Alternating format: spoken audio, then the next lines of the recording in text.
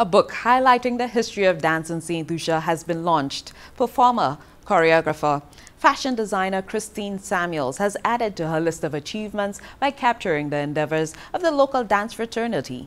Details in this report.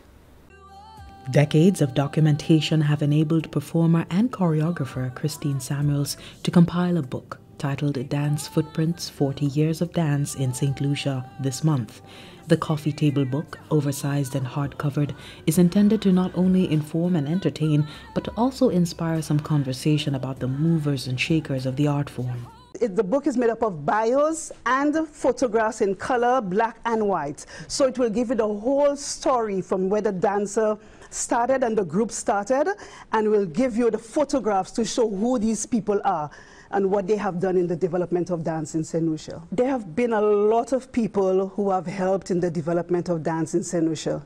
The generation today do not know these people, and I felt it was necessary for all the generation of people now and the dancers that are going to be bringing dance forward to the next generation needed to know who these people were. Samuels' own career as a dancer spans over 40 years, and she established and managed her own dance institution, the Crystallites Dance Academy, as a premier institution for arts education in St. Lucia.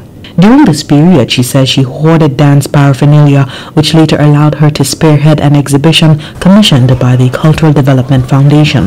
The book, she says, evolved from this event. What really brought it out was when Auntie Virgie died. Virginia Alexander passed away, and CDF did the Icon series on dance in St. Lucia, and they asked me to put an exhibition together for her and just to document dance. And for me, that was the right opportunity. So what I did the exhibition at the Blue Coral Mall in bios and photographs. So basically, when the exhibition was done, I transformed the exhibition into the book. The cover features a poignant image of the author in dancer's pose with cultural and dance icon Virginia Albert, shortly before her passing in 2008. The few months of when Virgie was very ill, we had decided to go to a studio to do that photograph.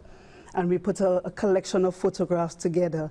And I mean, last night I was writing my speech and I'm saying, wow, this is really a magnificent photo because it encapsulates everything that Virgie has put together for dance in Saint Lucia.